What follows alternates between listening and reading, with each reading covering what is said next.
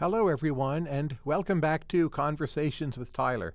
Today I am here with Daniel Carpenter. He is one of the world's leading experts on regulation. He is perhaps the leading academic expert on the FDA. He has a new book coming out this May called Democracy by Petition: Popular Politics and Transformation, 1790 to 1870, and he is in the Department of Government at Harvard University. Daniel, welcome. Thanks for having me, Tyler. Now, we will get to the AstraZeneca vaccine, but first let me ask about a few other topics. The Pendleton Civil Service Act of 1883, right? The goal was to replace hires by patronage with hires by merit. How should we be changing that act today? Oh, good question. I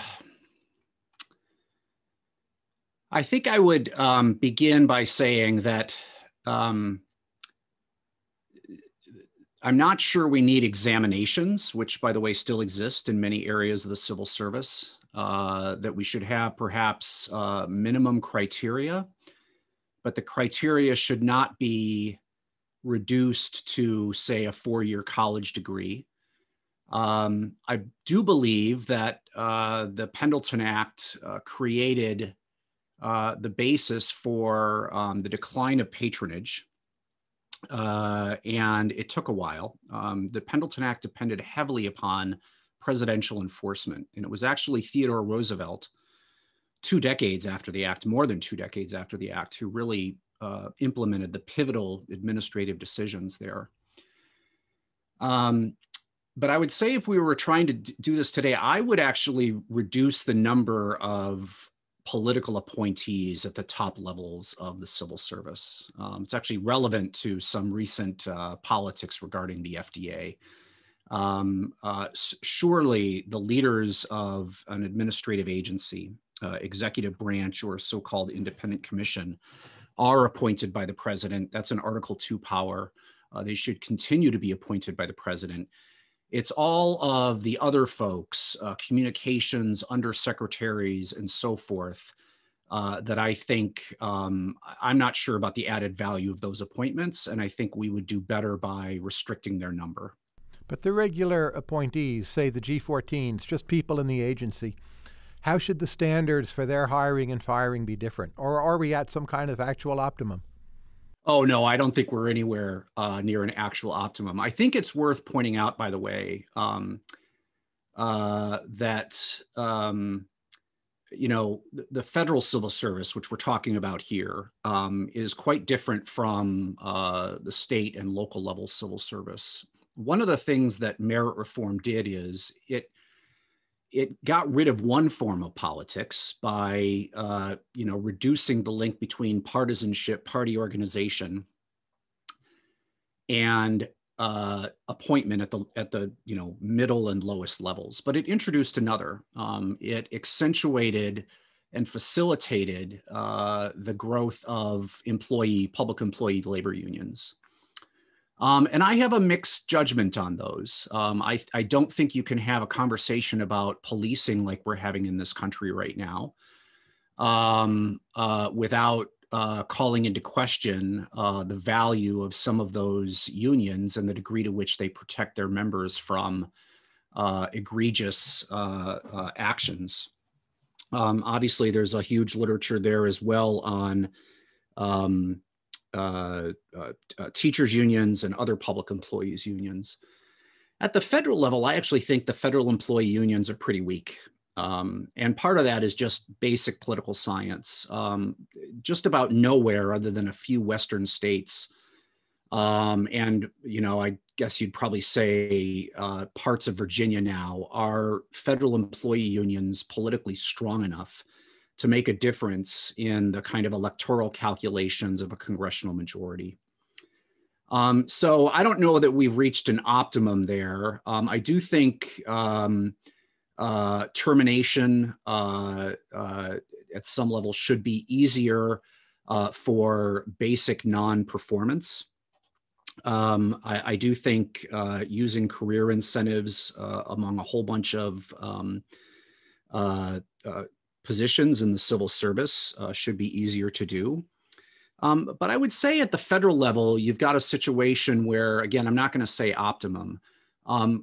If anything, I believe the last presidential administration showed us the value of having an independent civil service, one that cannot be used by, a party or a leader who verges on authoritarian energies. While at the same time avoiding some of the problems that one sees in the worst case of public employee union abuses, such as we see in some police departments.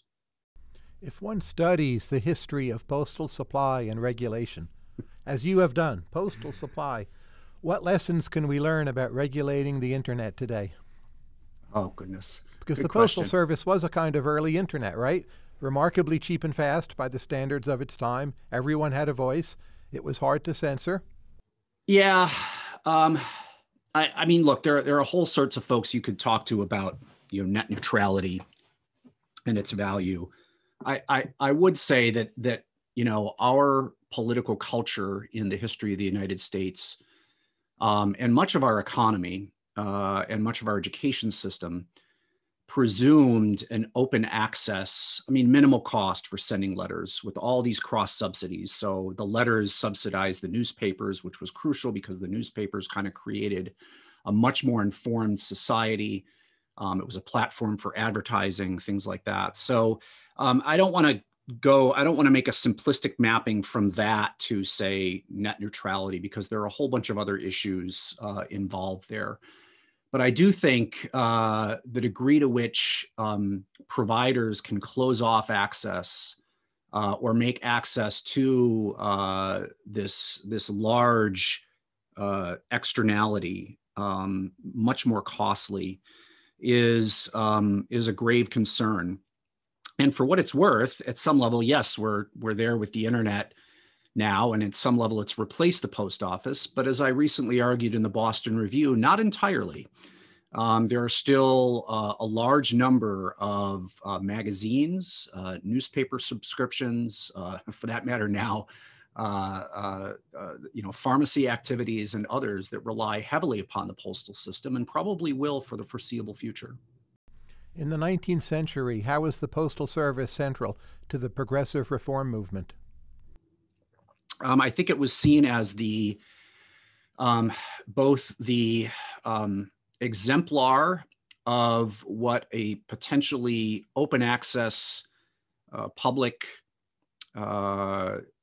service could be, in a way that nobody had really thought about any other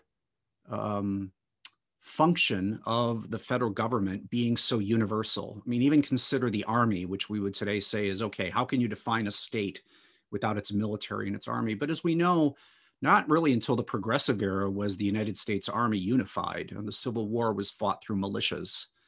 Any number of other services were, of course, decentralized to the state level, sometimes to the local. And so progressives saw at one moment in the Postal Service, well, here's actually something that the national government can do, and it can provide this platform for, a democratic republic, open deliberation, markets, and a much more universalized cultural dialogue. I don't want to say singular cultural dialogue, pluralism was there, but a much more globalized dialogue. That said, I think the other thing they saw in the Postal Service, and this is something that Theodore Roosevelt saw in the Postal Service, was something that was being eaten from within by the patronage system. And it was in part the folks in the Pendleton Act, but I would argue even more the presidents who kind of really pushed civil service reform forward with their administrative decisions, who said, if it's going to happen anywhere, it has to happen in the Postal Service, in part because there's a big part of our economy as well as our society that depends upon it. And Roosevelt, before and after, he made these very controversial moves to cover in, as it said, thousands of postmaster positions under the merit system, actually received a lot of support from shipping industries and sort of medium-sized, smaller size retailers. If we just outright privatized the entire postal system in America today, what is the most significant change that would result? I think you'd be cutting off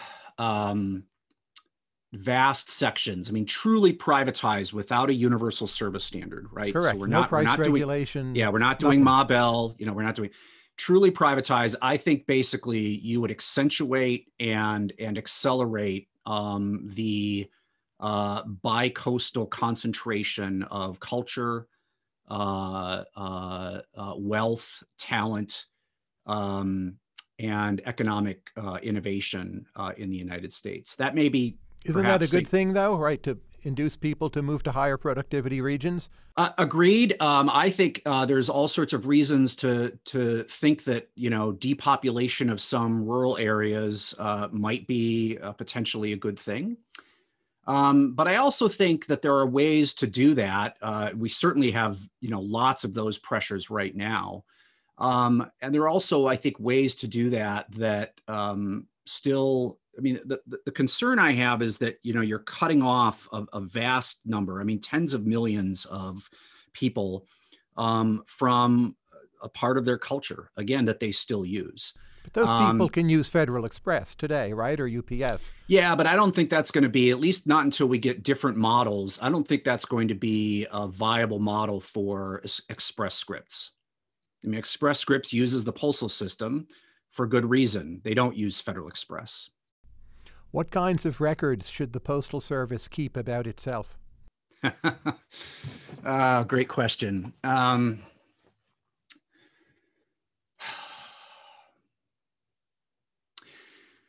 Well, there's a whole set of things that they don't, since the Griswold decision and since the kind of First Amendment decisions. They don't keep as much. They don't keep as much records of kind of what goes through the mail. They can't prohibit things like pornography, contraception.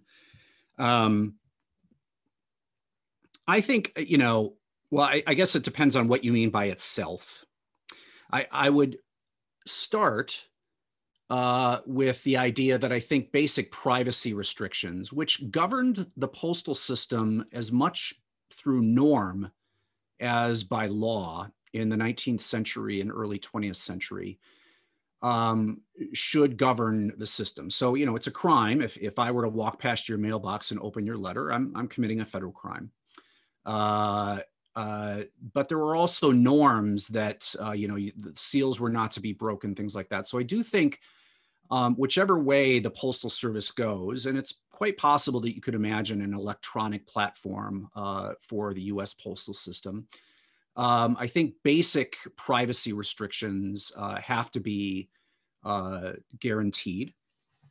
I also think, actually, in some respects, I think we need to know a fair amount about what postal workers do without, say, calling for Amazon-like tracking. But if we think that postal workers are misplacing ballots, are not providing birth control pills or something like that, then we should probably have some way of picking up on that kind of nefarious behavior.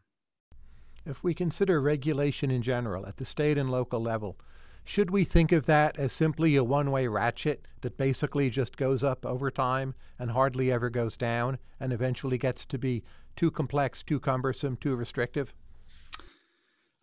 No, I think that narrative is pretty easily falsified in the United States as well as some other countries, definitely as a one-way ratchet. I mean, if we want to talk about pure monotonicity,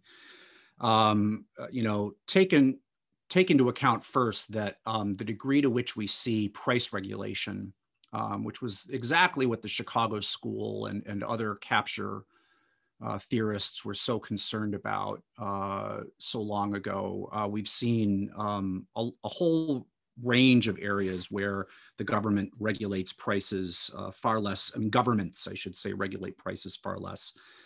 We see far less regulation of antitrust, M&A, than we used to. I actually think that's a problem. And I'm happy to say I think the case against price regulation, especially micro-level regulation of prices, is generally a strong one, the case against price regulation. We've seen a fair degree of deregulation in environmental spaces. And I would argue, depending on which part of the FDA you want to look at, even in medicines approval and things like that, we've seen some deregulation. This is state and local level, right? If you look at, say, freedom to build, many more cities are putting restrictions on building than are liberalizing. And you might expect over time the entire Southeast will become a bit like, say, the California cities or Cambridge, Mass, for that matter, where they just don't want that much new to be built.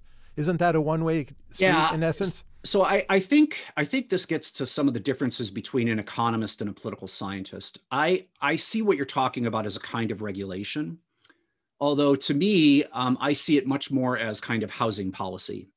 And I think there are folks who say, well, let's try to construct a unified theory that puts, the EPA installing smokestack scrubbers, mergers and acquisitions regulation, zoning regulations, because it's called a regulation, and say some set of price constraints and puts them into a unified theory.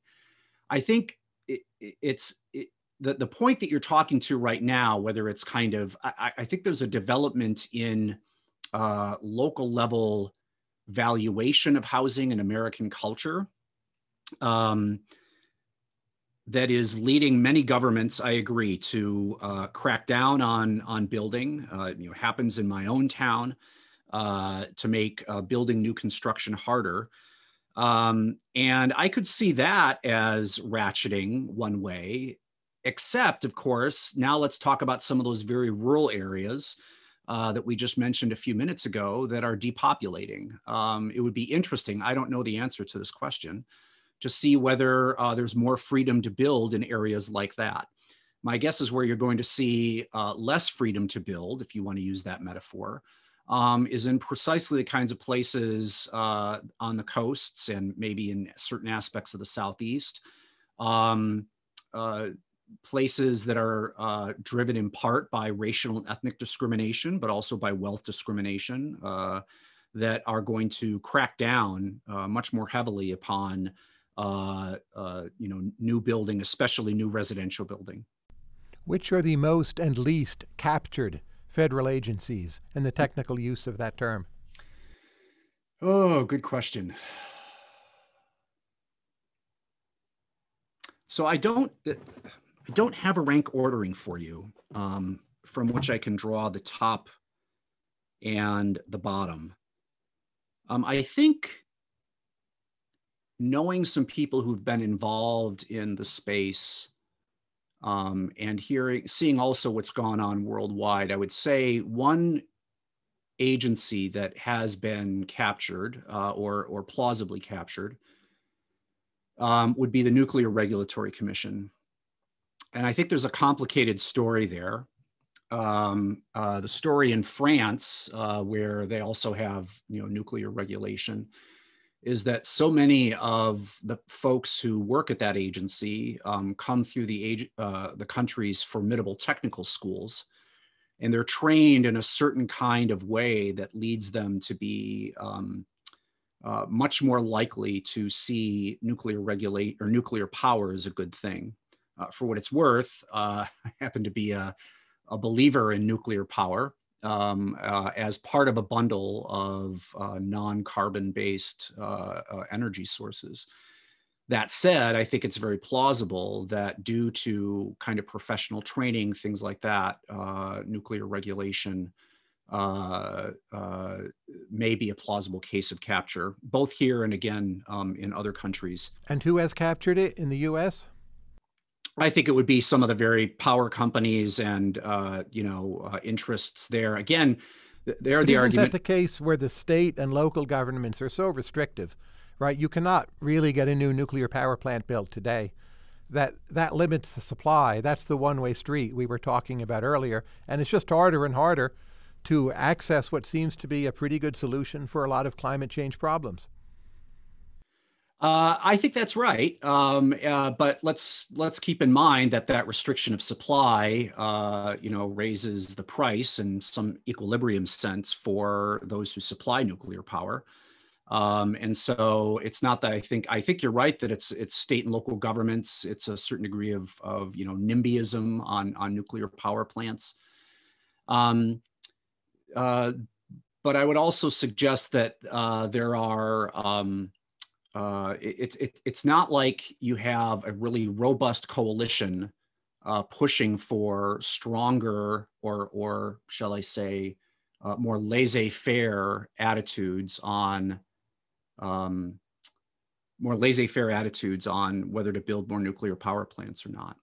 Let me just flip it by one. I would say for the moment, probably the least captured agency, and I wouldn't say the least, an agency that is newer and less captured would probably be the Consumer Financial Protection Bureau. That's not to say that I believe in every decision it makes. I do think there's something to the way an agency gets set up that when it's new, it's assuming it's set up in a certain way, it's got certain kind of staffers, it's got merit service protection, things like that, that it is less likely to be captured. And this is at some level a difference between the early political science theories of capture and the Stiglerian theory. Stigler, I'm about to participate in a 50th anniversary. It's another podcast with Luigi Zingales on the 50th anniversary of Stigler's theory of economic regulation.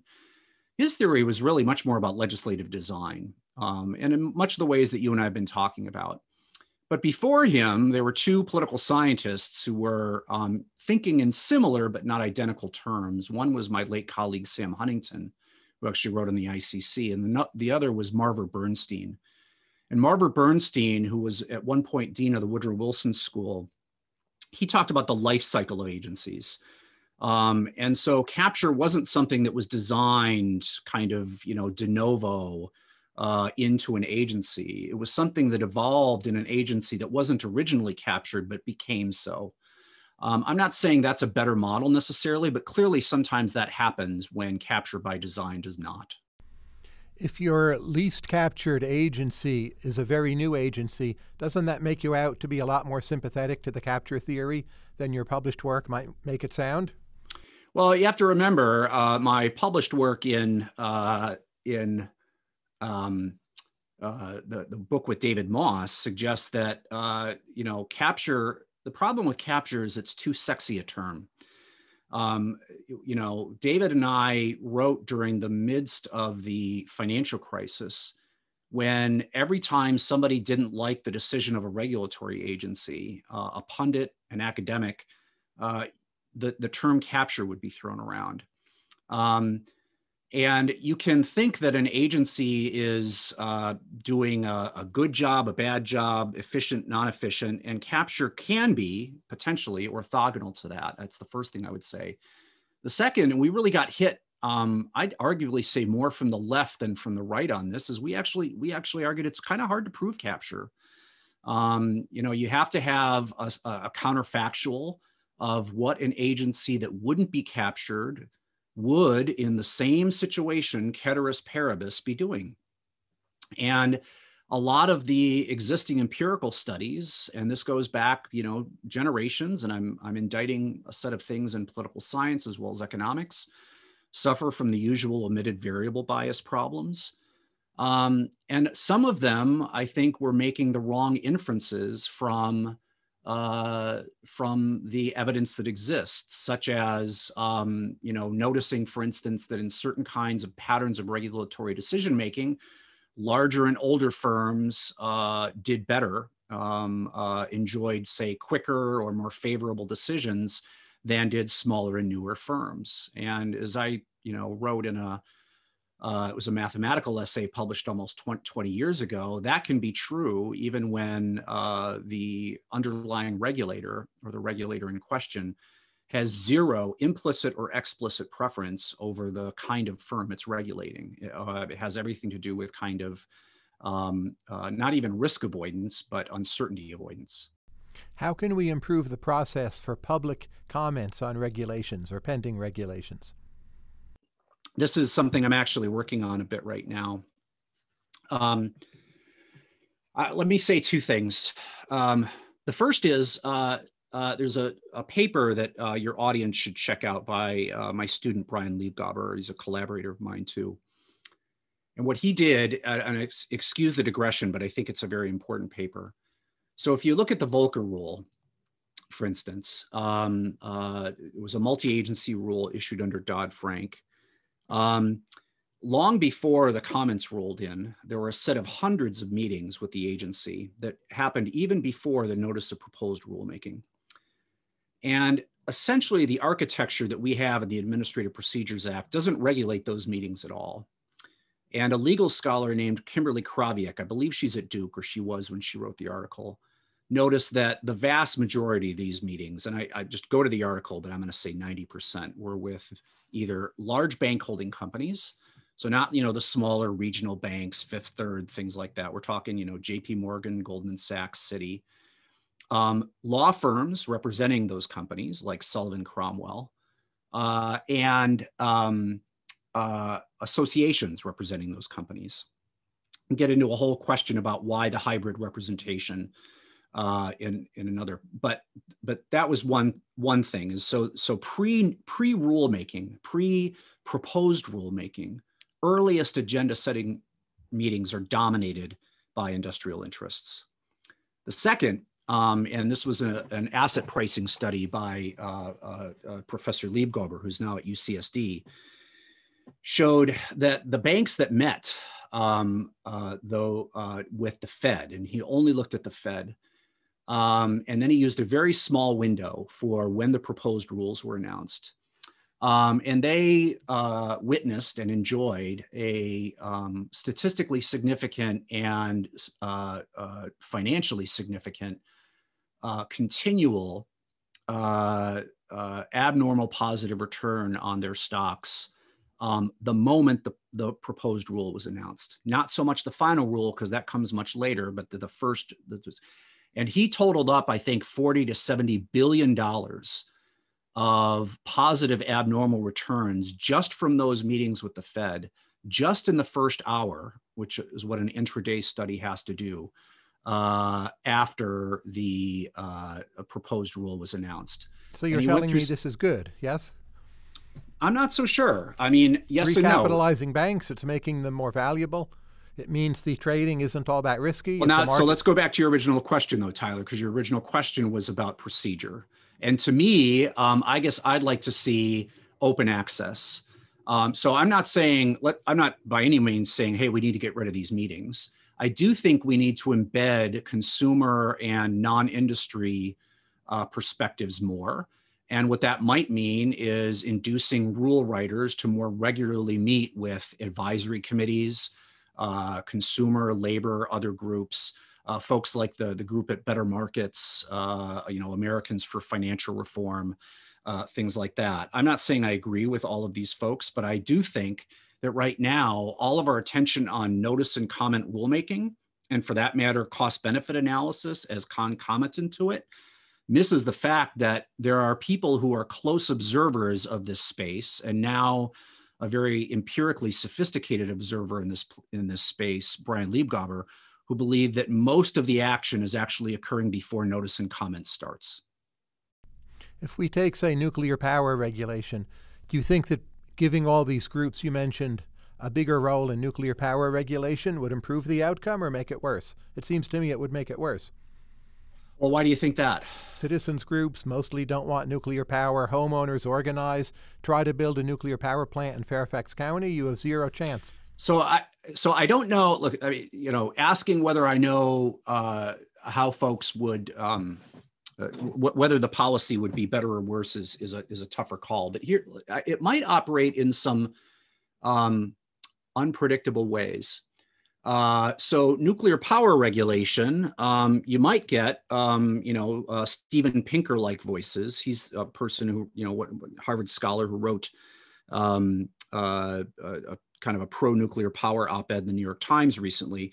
You might get some other voices at the table, voices less organized, particularly if you embedded them in. And there's a great chapter in our book, Preventing Regulatory Capture, by Daniel Schwartz, who's shown that at least in insurance regulation in Minnesota, that Minnesota has been able to do this. Whether it's made folks better off or worse off, that's much harder to tell.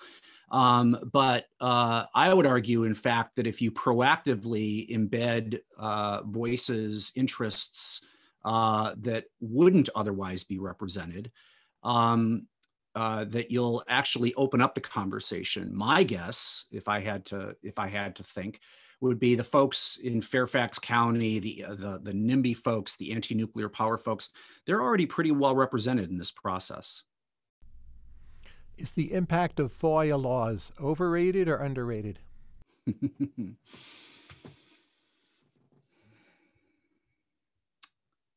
Depending on how enforced, I would say underrated. They have had one cost, which is, it used to be the case. I don't want to say it's a cost, but they've changed an equilibrium in one sense, which is that it used to be the case that kind of reporters had to cultivate a relationship with an agency insider, a bureaucrat, in order to get information out of that person. And what that led to sometimes was, of course, well, we didn't see as much, but it also meant that the reporter became better informed about what was going on in the agency. And there are stories you can tell, reporters and mid-level agency folks who would talk on a semi-regular basis for years.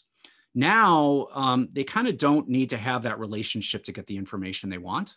And so they just file a FOIA request and they get it. Now, that said, and again, going from the experience of the last few years, going from what I regard as a critical worry for our globe, for our country, kind of creeping authoritarianism, I think FOIA is, and strongly enforced because it was just weakened by the Supreme Court, is one of the most important laws that we have. In the area of regulation, the impact of ethics laws, overrated or underrated? Just clarification, what do you mean by ethics laws? Like revolving door? That would be one example, but restrictions on people who work, say, in federal agencies. If you work at a financial regulator, you can't just let the people at Goldman Sachs take you out for a fancy dinner, right? That's an ethics law. We have lots of them. I see, yeah. So I'm going to say, again, it would be easy for me to say underrated or overrated. I'm going to say, it really does depend. The revolving door constraints might be overrated. I think I worry a little bit less about people moving back and forth than others do. It turns out there's some evidence that banks and other agencies, or other firms, companies that want talent are most likely to get the regulators who are toughest earlier on. And so I'm not sure it leads to the usual kinds of stories. In terms of small favors, let me say that I think that's underrated. I think the psychological literature has demonstrated that small gifts are sometimes the most powerful ones. Okay, now the FDA. You've written yourself that the main function of the FDA is often about information rather than safety. If that's the case, why don't we have what my colleague Robin Hanson called the banned product store? That is, the FDA would announce what it has approved, but say treatments or drugs or vaccines that had not approved, within reason, would be available for purchase. You just would know you were taking your chances. Why not do that? Have the FDA provide the information only. Yeah, I think I would say two things. Number one, it's a brute mechanism, but the mechanism of what I would call approval regulation, which is basically the FDA as a veto player granting access to profitable markets, creates very, very powerful incentives for R&D. And those are incentives that we would otherwise not have. My worry is that in the Robin Hanson case, and by the way, I haven't read this particular case, but I've seen some, FDA is good housekeeping seal of approval. We basically, there are different ways of generating information. We want the good stuff. We want the RCTs. We want credible information. I'm happy to talk about Bayesian clinical trials, so-called real-world evidence. That's a term that's thrown around a little too much without definition. But if we're thinking about ways that, say, a pharmaceutical company can inform its potential consumers, and I mean consumers at all levels, so payers, physicians, nurse practitioners, pharmacies, folks who decide on formularies, and then relevant to vaccination, the people who get the shots in their arms or whether or not they adhere to the drug. Well, they've got other ways to do that, and that's advertising. And so you could have a world in which, it's kind of like a lemons equilibrium, in which essentially you would have lots of bad products outcompeting good ones. For what it's worth, why would they outcompete the good ones? So the UK approved the Pfizer vaccine. The US hadn't approved it yet. I would have the option of going to a special store and trying it, right? We would have saved thousands of lives. Well, that's kind of a partial equilibrium story. I'm talking about a world where these institutions didn't exist, where neither the UK nor the US had anything like the FDA, anything like an approval regulator. We have an FDA, but it issues judgments that are like a good housekeeping seal of approval. Well, yeah, but then there's no incentive or very weak incentives for anybody to do randomized clinical trials, which I would argue is one of the most important scientific revolutions of the 20th century. You want to get the seal of approval, right? That's one reason to do a trial. Why? But why, if you can just go and sell it offline and then advertise your way into the marketplace? This is exactly the way the patent medicine industry worked. Well, look at Tesla, all the R&D they've done to create a better version of their car, which they sell for a higher price. Let me ask you a different question. But I think, let me just stop you there, because I think there's an important difference. And I think, you're an economist. I'm not professionally trained. My wife is, spent a lot of time around economists. I think the biggest difference here is that, cars are experience goods, maybe even inspection goods, and drugs are credence goods. We can't really know whether or not, even if we were cured, whether the drug was the cause.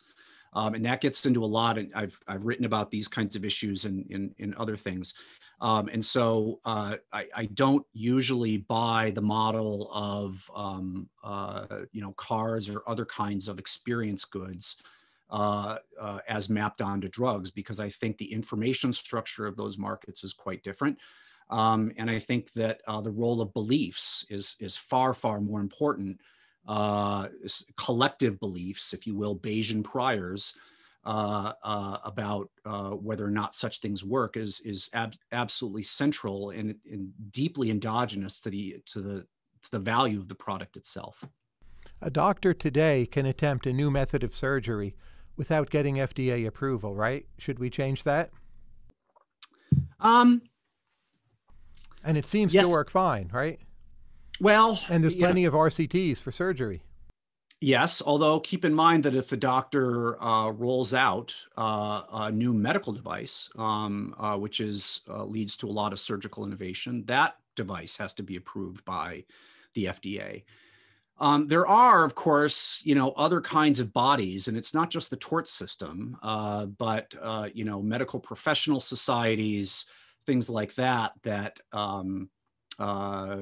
regulate that space very well. When I say very well, very strongly. I'm not saying that's an optimum policy, but if anything, I'd say far more than in the case of drugs.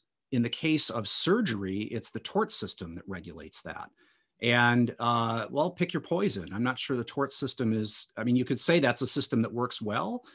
Really? I mean, do we know that, surgical innovation has provided that much more in terms of health benefits than pharmaceutical innovation? I haven't seen the aggregate accounting. But if it has, the form of regulation there is deeply decentralized, subject to all forms of bias, and that's juries. It's at the state and local level, not the federal level, right? Take off-label prescriptions for drugs, right, which are a highly significant phenomenon, as you know. Right. That's not subject to FDA approval. Should we change that? In essence, a significant percentage of total drug usage is not regulated directly by the FDA for the purposes it's being used for. Right. Excellent. No, good question. I've thought about this a little bit. I think there's a lot of room for flexibility in the current system. And one of the things that I try to say, I'm happy to criticize the FDA on any number of things. And I'm sure we'll get a chance in what time we have today. But there's actually been a fair degree of flexibility. Maybe it's come slower than you might hope for in cancer. But cancer is kind of, sui generis in many respects. Adherence rates are very high because a lot of the drugs are given just directly in the clinic. It's a community of researchers that it's essentially highly closed. I mean, there are some, doctors here and there who do things, but it governed immensely by ASCO. There's a kind of a community of practice there. And so what the FDA does in a lot of these cases is allows for a molecule to be approved. Say cisplatin would be an example, the first platinum-based chemotherapy. And then basically knows, I think the FDA knows that when a lot of these molecules are out there, there's going to be off-label prescribing. That's not to say, however, that off-label prescribing is not regulated. Whether something is on the label or not is still a significant decision. And I've written about the case of bevacizumab for breast cancer. And that was a pretty significant decision by the FDA, and one that a number of industrial interests fought against pretty hard, in part because they knew that money was on the line.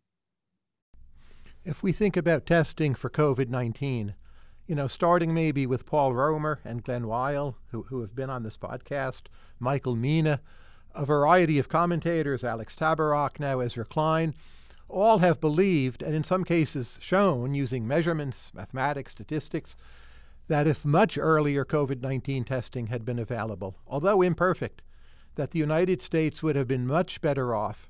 And the FDA only now this week, in the end of March, is allowing such testing. Doesn't that verify the old-style Sam Peltzman argument that the FDA is too risk-averse, too slow? And when the FDA finally did let some of that testing through, you had to do it with a prescription, which makes no sense under any worldview. Yeah. Right. So was Sam Peltzman right about the FDA? No. So let me just say I agree with the criticism of the FDA on testing. And I'm pretty sure I mentioned this to a reporter, back in the spring. I don't know whether they ever. I've said this to a number of folks. For what it's worth, again, keep in mind that that's actually not the same division that approves drugs, which, by the way, is not the same division that Sam Peltzman critiqued. So I don't think it verifies Sam Peltzman, and it's not clear to me. But the general view that the FDA is too slow, right? Whether it's Peltzman or not. No, I hear you. But actually, Peltzman, for what it's worth, the original article was more about sort of number of new chemical entity introductions, and it was really much more about the regulation of the research process. And people like to say, well, is it FDA too slow, FDA too fast? A lot of that just came from Congress, from legislation. Including the 1962 Kefauver-Harris drug amendments. But, in this case, I think there's a very plausible case. In the case of testing, yes, I think there's a very plausible case that the FDA was too slow. Exactly what the public health, did that cause more deaths than, say, a culture that didn't take COVID seriously? People not believing COVID was a problem, vaccine hesitancy in the United States, which I think is pretty significant. That's much harder for me to, or I think for anybody to judge what the marginal contribution. But I have no problem in saying that, yes, I think that was an issue. But look, we can always find a single example of where an agency was too slow or too conservative, or, and I think this is the other way, stuck to its scientific procedures too much without adaptability, which I think is one of the cases, one of the problems with the FDA and testing. And not think about all the other cases in which, no, the FDA was right to, abide by a certain procedural conservatism. But shouldn't there be a button within the FDA that can be pushed where the FDA goes into a kind of wartime mode? Let me give you another example. The AstraZeneca vaccine was approved by over 15 nations, including Canada and the United Kingdom. FDA still has done nothing. You might think now, much later, well, only approve it for men who are over 50 due to some data on thrombosis. But basically, it seems many responsible countries approved AstraZeneca. FDA did nothing. Had we had that vaccine earlier, would have saved thousands of lives. FDA didn't seem to care. Why isn't that an example? Again, if the FDA being too slow and too conservative. So I actually think the AstraZeneca vaccine is more complicated than the story that you're saying. So in part, it's what Dr. Fauci, now our national healthcare celebrity, but deservedly so, called an unforced error. So you should check out the Karen Landman op-ed at the Times back on March 23rd. As she shows, that AstraZeneca has had managerial issues all along with production, with testing, early problems in data reporting, manufacturing problems in Belgium. Then there were study design and data reporting issues that were called by the company's own DSMB, the Data Safety Monitoring Board. So there are a whole bunch of folks. You could say, oh, well, there's a whole bunch of folks who've approved it. Of course, as we know, in many cases in Europe, there are people who don't want to take it, in part because of its bad reputation. So to me, but that comes from the regulators itself, right? Macron. I disagree with that. I disagree with Merkel, that. I disagree with that strongly, Tyler. Yeah, I disagree with that strongly. On who should take it, below 60, above 60. No, again, AstraZeneca has had credibility issues all along. So the idea that vaccine hesitancy is just some regulatory construct or some byproduct, I think is, number one, demonstrably false. And number two, I think it misses the big problem that corporate reputation matters. And AstraZeneca, I could grant that, yeah, maybe we should, roll AstraZeneca out there. About the thousands of lives counterfactual, I'm going to disagree because it's not clear to me, and you might see this problem with Johnson & Johnson. I clearly see it in a lot of conversations. It'd be interesting to see survey data about whether people trust certain brands more than others. Part of it is vaccine nationalism. The French don't trust the British. The British trust what's endorsed by their National Health Service, but also their own company far more, things like that. Look, it's the same AstraZeneca company. So the British saved many thousands of lives by being prompt with AstraZeneca. Surely we don't think that is a mistake. We've had a supply constraint on the vaccine side in the United States, maybe up until now. We could have done the same had we approved AstraZeneca. So the company made big mistakes, but why penalize the people who can get the vaccine for that when, again, you could save thousands of lives? I just don't get it.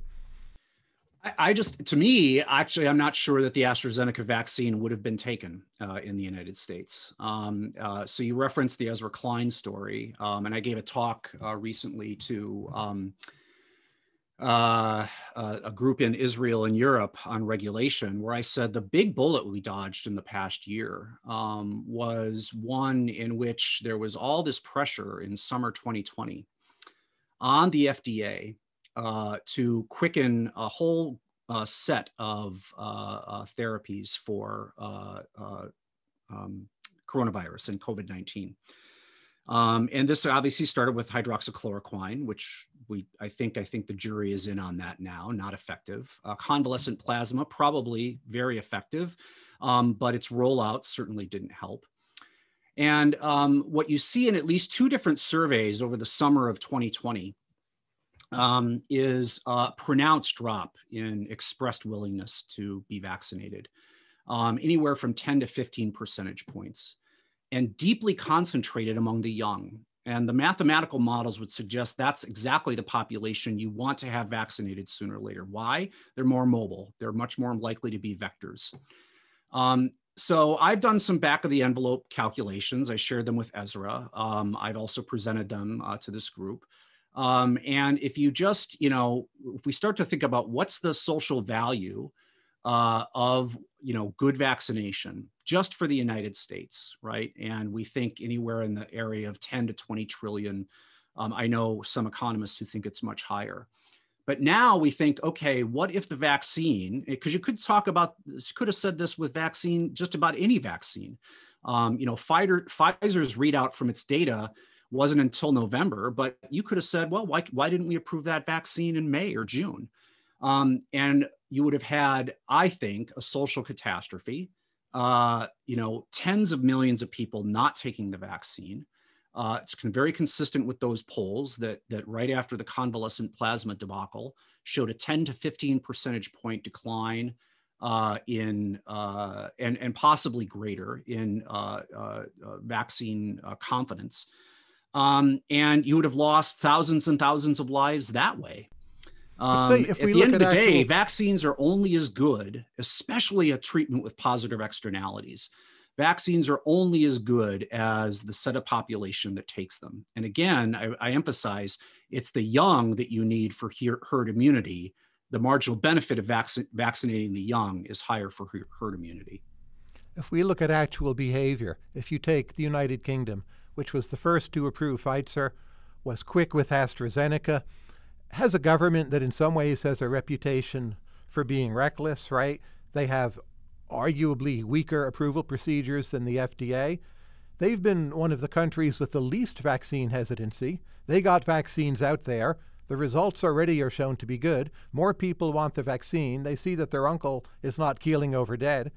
Why isn't that a better theory of public opinion, that if you get people good vaccines quickly, that make them healthier, more people are going to want vaccines? So two things. Number one, I think that the UK is, again, kind of sui generis. In part, they trust their own company, and they trust their National Health Service. They've got a very good sort of public system, which if we recreated it in the United States would really dramatically transform that. Look, the correlation between vaccine hesitancy factors as expressed in public opinion and vaccination, first dose vaccination of eligible population in the United States is 0.6. That's an extremely high correlation. So, rather than just use a story, let's actually look at data. And the data suggests, in fact, that public opinion on vaccine confidence is a very, very strong predictor of actual vaccinations in the United States.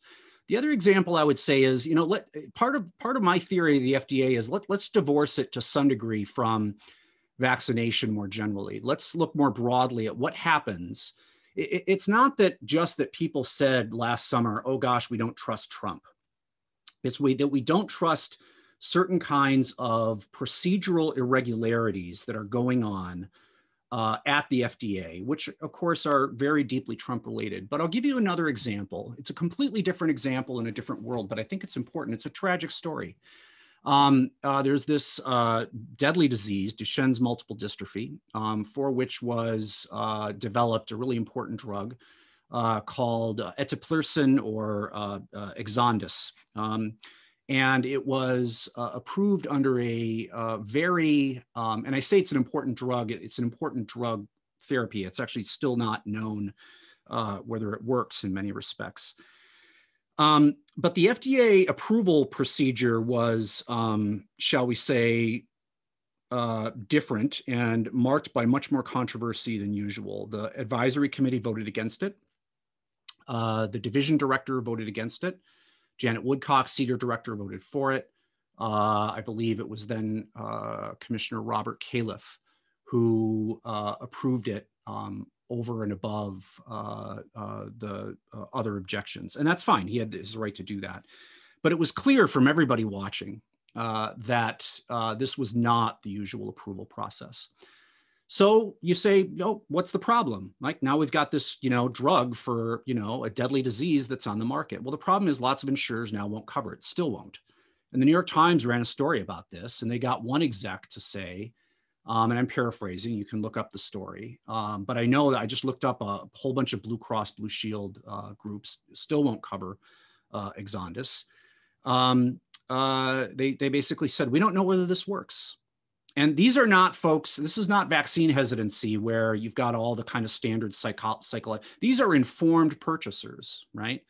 And so part of what happens when you have procedural irregularity or corners cut or bad evidence underlying approval decisions is you get, in some cases, what might be rational hesitancy on the part of treatments.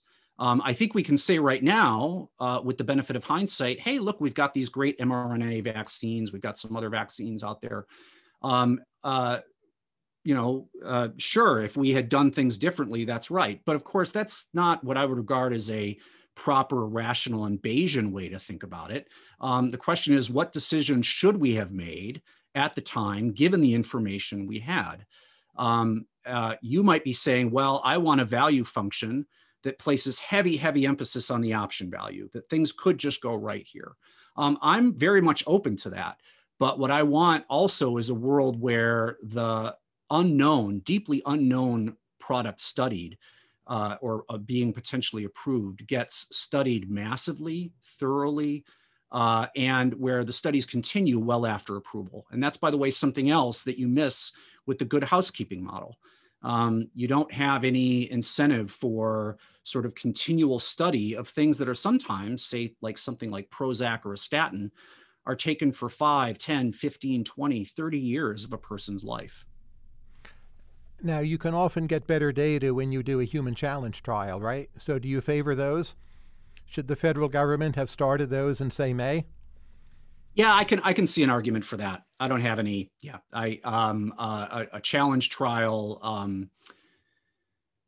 I think that's fine. Yeah, But that seems like a huge gain, right? It's not a small thing. Hardly any public health people came out for them.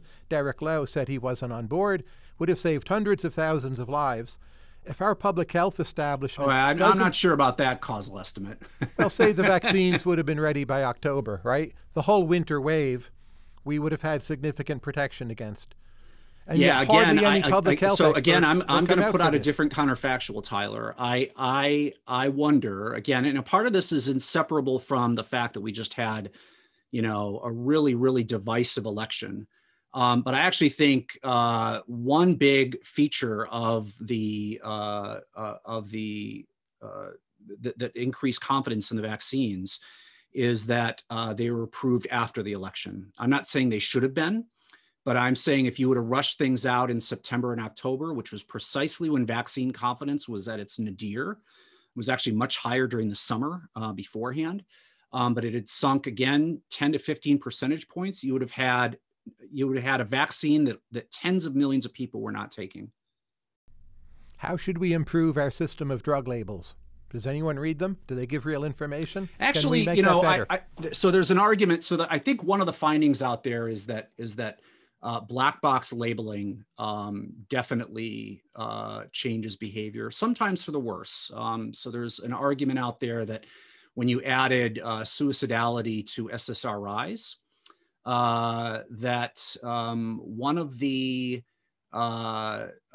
results was that people were, psychiatrists and primary care physicians were prescribing them less commonly to teenagers, adolescents, and others, and that we had increased suicides as a result. And so I think we need to think very carefully about there ought to be, to call it a cost-benefit analysis, I think is both right and wrong. I think there needs to be a prospective consideration of what the costs are of putting the health costs of putting something on a black black box label that would do it.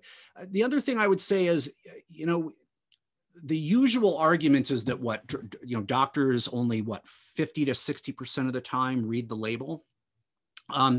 There are some people who say, well, then the label beyond the black box really isn't effective. I actually agree. It's not that I'm generally a glass half full guy. I just happen to think that actually 50 to 60% of people reading the actual label is actually something that we should be pleasantly surprised about. Should we allow for placebo prescriptions? For depression, for back pain, it seems they might work. Kind of we do already in a sense, right? Yeah, we kind of already do. I mean, vitamin D was that way for a long time, right? And so that's one of the things. And again, there's where we get into a different kind of form of regulator. In part it's the FDA, but in part it's state medical societies and practice boards. If major pharmaceutical companies want to run drug trials in poor countries, often it's Africa, but it could be Latin America, other parts of the world, outside of the scrutiny of U.S. regulators, should we allow that? Should we encourage it? Should we stop it? I think it should be allowed, but I also think that the FDA is, or any other regulator, say it's Britain's regulator, which, by the way, I don't think is that laissez-faire. I think, compared to Europe, if anything, European pharmaceutical regulation, from which Britain has just only recently broken, has long been at least as procedurally conservative as the US, say since the 1990s. I think it's entirely fine for some of these wealthier countries to say, well, we don't trust those trials, and we're not going to rely upon those trials alone in, say, a pivotal phase 3 or a really important phase 2 trial. You get into problems with, what's the quality of a country's institutions? And this is something we usually think about from the standpoint of, say, somebody like, Robert Putnam or Douglas North or Margaret Levy. But I think institutions and the credibility of scientific institutions is also important. Back when I wrote the book on the FDA, I spent a little bit of time in India and thinking about its issues in regulating drugs. And of course, there's a lot of drug manufacturing in India, a lot of generics manufacturing and so forth. I don't know the stats offhand, but the FDA has any number of times had to crack down on generic drug manufacturers in India. There have been a whole host of quality problems there. So if we think that a country has weak scientific and kind of credibility-based institutions, then I'm fine with allowing the trials there. But I'm also fine with regulators in so-called advanced industrial countries saying, yeah, we're not going to allow those trials, or we're not going to accept those trials as pivotal for approval. Okay, we now get to your new book. Again, I'll repeat the title, Democracy by Petition, Popular Politics and Transformation, 1790 to 1870. It helped me think about a whole host of issues anew. First question, how and why were petitions key to the women's rights movement in the 19th century? Well, I think really great question. So I think if you think about the international women's rights movement, not just the United States, but also New Zealand, Australia, Canada, even France, Britain, in part, women saw themselves signing these petitions, not just individually, but collectively. They saw the weight of numbers, and they saw that, especially white women, as they learned actually, at some level, Native American women in the United States were petitioning in ways that were more innovative, even compared to white women. But as they saw this, what I call the accountability of voice, the idea that their voices could matter not only in the arguments they put forth, but also in the weight of the numbers. I think that became a much more powerful motivator for women's rights movements to make bolder and bolder claims for the vote. Why was early 19th century French Canada so important for the history of petitions? This is the Hardcore Podcast, in case you hadn't known. No, and by the way, your questions have been challenging and thought-provoking all along. This has been great. Yeah, I think actually, we tend to think, what are the big petitioning societies? The United States, Britain, Anglo-American societies. And in part, French Canada is that because it's still technically a colony. But I would say two things happened. At some level, it was kind of a Jacksonian revolution before Jackson, 1822 and even 1827 and 1828, before Jackson was president. You get what would be called kind of a producer's revolution in favor of parliamentary responsibility and parliamentary sovereignty. And at some level, you could say, well, weren't they just doing what had already happened in the United States with, the American Revolution? And I would say no. And let me be clear, what I'm talking about here is arguably, the largest on a per capita basis petition of the Atlantic world of its time, a single petition with over 90,000 names attached, 87,000 names, roughly 90,000 names attached, that was signed in what is today Quebec, and with which the French Canadians did several things. First off, they fought off colonial fusion. If you ask yourself, why does French Canada still French Canada, and why is Canada bilingual? You kind of have to point to these petitioning campaigns as one of the reasons that colonial fusion was fought off. The other thing that they did, which was not easy to do at the time, was to depose a colonial governor. Even in British North America, the 13 colonies that eventually became the United States, getting a colonial governor deposed was much easier through elite mechanisms, going through the colonial office, going to the crown, than by massive protests. And that's exactly what they did with deposing Governor Dalhousie in the United States. Finally, as I mentioned, and there are other historians who have really, I think, cemented this story better than I have. Malcolm Chase, who's arguably the historian of the Chartists. Working class reform in Britain depended heavily upon lessons that the Chartists and other working class agitators in Britain learned from the French Canadians. They called them our brothers in oppression in the 1830s. And a whole host of things that happen as the suffrages open, as a whole bunch of changes happen in 19th century Britain, were taken with at least partial inspiration from French Canadians, the Patriote movement, as I described them, and these petitions. Now, let me ask you an analytical question, and please try to give me an answer for both the middle of the 19th century and then for today.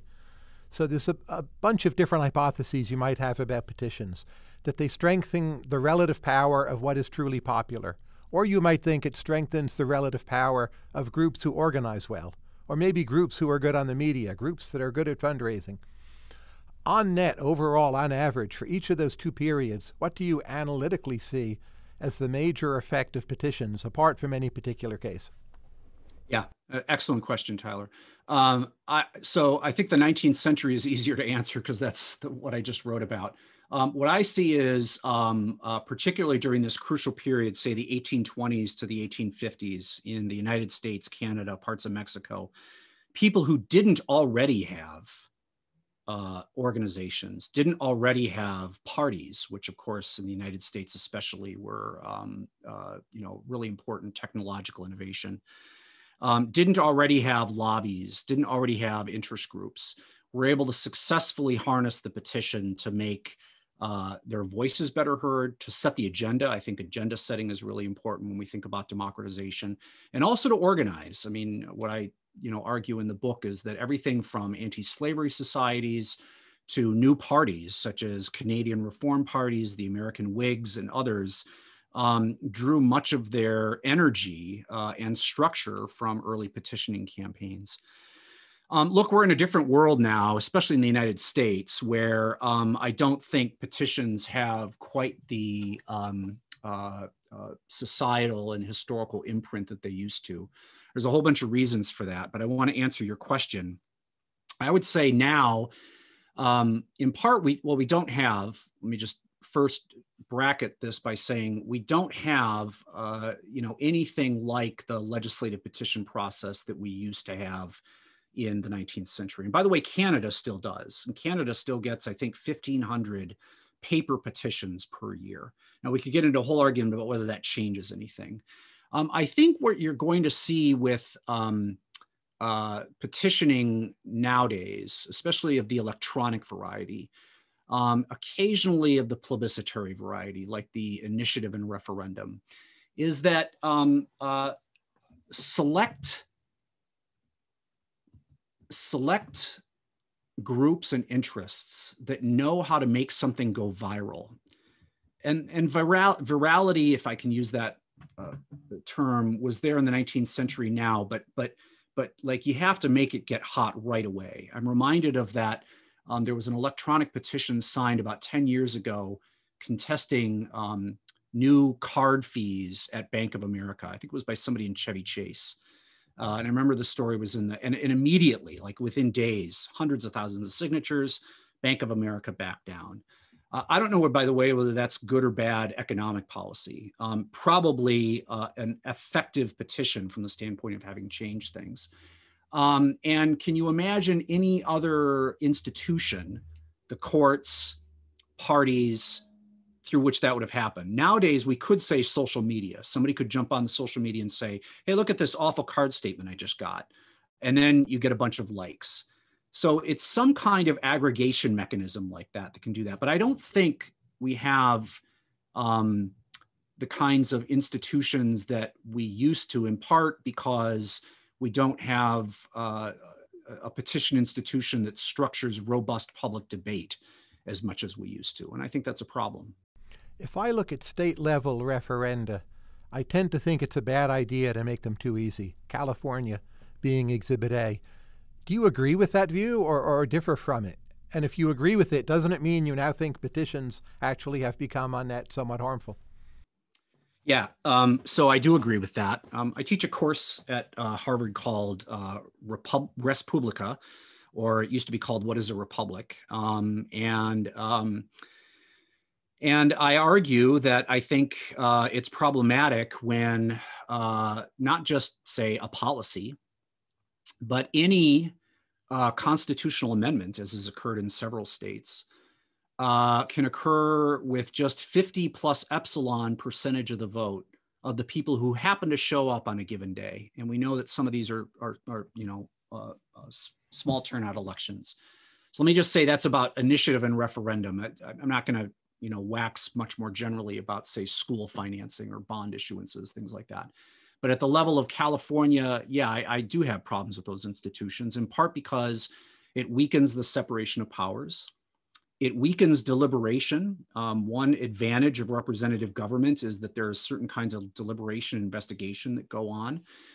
It weakens compromise, right? It's either we're going to have this ballot proposition or we're going to have the status quo. And nobody gets to go into the ballot and say, oh, let's think about a third option between the two that might be better than both.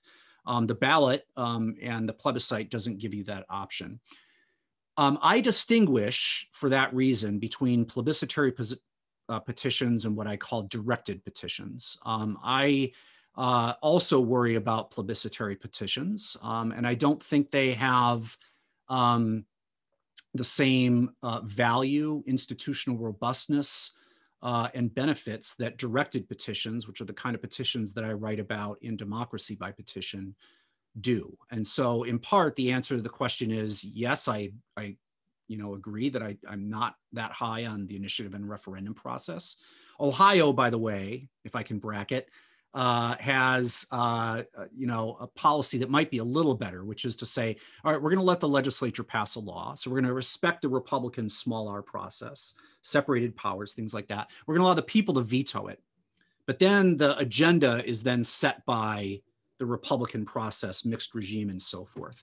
Not untrammeled, purely discretionary lawmaking power or constitutional amendment power, again, given to that 50 plus epsilon percentage points of people on a given day. And then what I will just say again is, I think in part, petitioning, I don't know if it's net harmful. It's definitely become less beneficial, in part because of the way that plebiscites have transformed the petition. What would be an example of a reform you would like to see that would make current American government more democratic at any level? Well, let me extend let me extend part of the logic of my book a bit. I actually think it wouldn't necessarily be such a bad idea if legislatures were to reintroduce, I'm not saying this would be the top ranked reform, but I don't think it would be such a bad idea if legislatures at all level of government had to reintroduce petition days, such as governed the United States until the 1950s, and many state legislatures. And what it would mean is that I think part of the problem that we've got institutions that are efficient at some level. If we want to take a mass of, millions, hundreds of millions of people and condense their preferences down into a single platform and a single label, parties do that well. The problem is that so much gets left out of the process, to say nothing of the kinds of polarization that can end up really kind of breaking a society into two, which I do think we're at risk of in the United States, and of course, which has happened before. And so it would basically be a way to make not just the United States more democratic, but actually to make the democratic republic more deliberative, which would be and it would be inefficient. I'll be honest, and at some level you could say, well, yeah, wouldn't legislators, be better off, reading, scholarship from economists and doctors and things like that, and getting presentations from people in the know, you could argue, yeah, maybe they would. But I actually think it would potentially increase social trust. And by the way, New Zealand and Canada do this now, right? And of course, you can always say, well, yeah, New Zealand and Canada do everything better. Maybe they do, maybe they don't. But it's not unknown for this to occur in the modern day. And